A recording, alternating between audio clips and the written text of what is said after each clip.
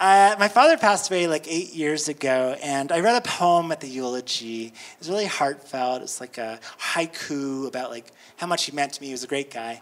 And I want to perform some of the poem, just kind of reflection, if you don't mind. Okay. Ow! You're dead, Dad! It's some bullshit. No, I didn't.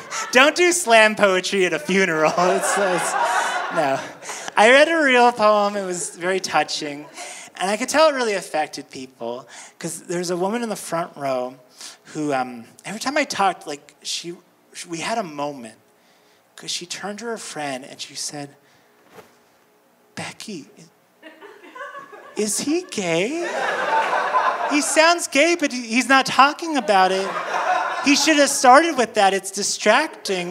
The eulogy, it's just gay, gay, gay. He should have mentioned that.